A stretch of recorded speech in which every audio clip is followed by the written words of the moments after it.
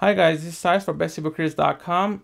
Today I'm going to show you how Photoshop and other Adobe products work on Acer W700 Iconia Windows 8 tablet. So I'm just going to go ahead and make it quick, start this. I'm using a mouse, so I hope you don't mind. You can use your hands if you want.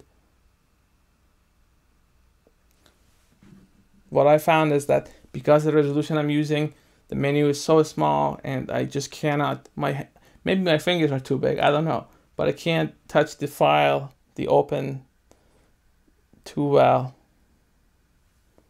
I always end up pressing the wrong one, so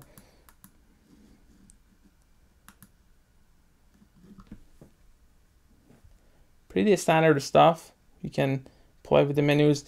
It works just fine. If you know Photoshop, you can apply filters and do all kinds of neat things. But even if you don't, just knowing that your tablet is going to be able to run it, it's awesome. And you can do everything you do on your desktop. This is the full version of Photoshop. It's Adobe CS5.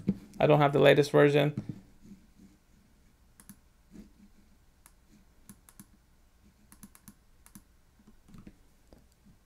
And then there is a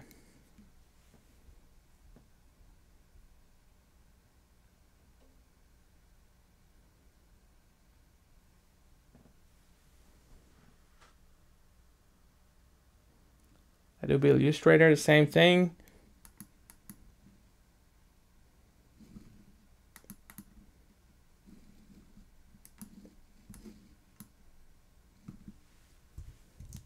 Just gonna type using the keyboard that these guys gave me, Acer, for free, and it should be in your bundle too if you get it.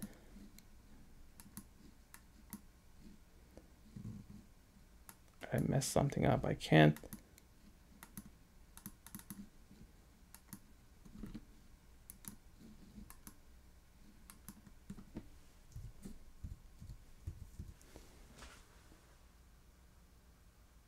So it runs Adobe Illustrator without any problems. I don't see any issues with the menus. They're fast. They work just fine. I don't see any lag.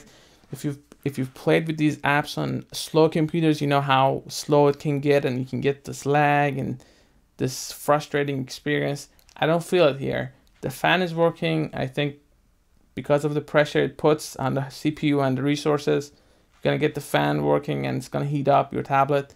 It shouldn't be that much of a problem though. So I do strongly recommend using the keyboard that Acer sends you if you order with the bundle. So that's it. I hope you guys enjoyed this video. It's a short video. It's not a review of Photoshop or Illustrator. I just wanted to show you that it's going to be fast and it's going to get the job done. Thank you very much for watching, guys.